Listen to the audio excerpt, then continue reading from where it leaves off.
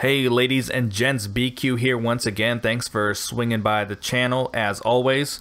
Some of you may have clicked this link because you're trying to get in on some of that Global Force gold, trying to get yourself some Karatbars, but no, that's not what this is. I'm turning a negative into a positive with this new segment here, and I'm calling it Global Force Gold. I'm going to be doing this segment, I'm going to say probably every week. It just kind of depends on what I think of Impact. And with Global Force Gold, I'm going to be talking about my favorite part of the show.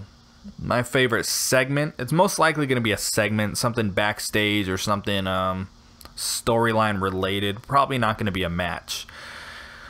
But the one thing I want to talk about this week from last week's episode of Impact, and I almost wanted to do the backstage segment with Eli Drake and Jim Cornette because I found it to be hilarious. But what I do want to talk about instead is the very opening segment of the show with America's Top Team, Lashley, Jeff Jarrett, and James Storm. So before I get into it, here's a clip. I'm not going to play the entire thing, but here is a clip of that segment. Dude, hey, that's his son! Come on, guys. Wait, that's his son! Chill. Hey, get your shot. Take the rest of these fucking. Get the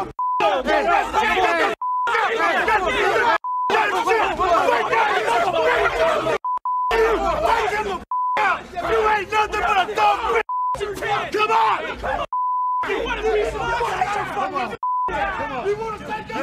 Do this right now! This is on you! This is what you get! Do this right now! So yeah, that was good stuff. I enjoyed that thoroughly.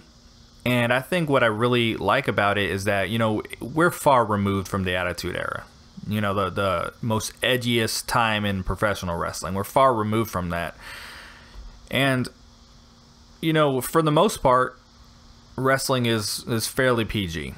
There's no cursing. There's the name calling that they do use is very non-offensive, and we're talking about an industry where, you know, it's simulated fighting, but it's an industry where you have opponents who are engaged in blood feuds, and you know the insults and the name calling and everything they do, it's just so it's childish. Like my baby mama calls me worse names than what someone in a wrestling promotion involved in a blood feud would say to each other. So the whole son of a bitch. So the one word that's always worked on wrestling was bitch, or son of a bitch. And that word has worn out its welcome so much. You know, when we try to get a pop from the crowd, there's nothing like a cheap pop with saying bitch.